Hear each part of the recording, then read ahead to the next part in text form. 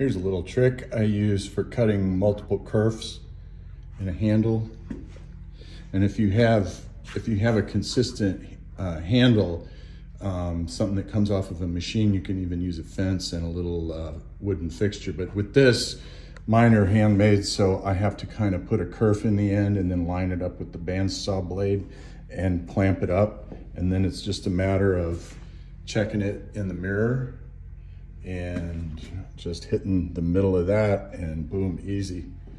I've done, let's see, 8 in the last 30 minutes, not too bad, 20 minutes, something like that.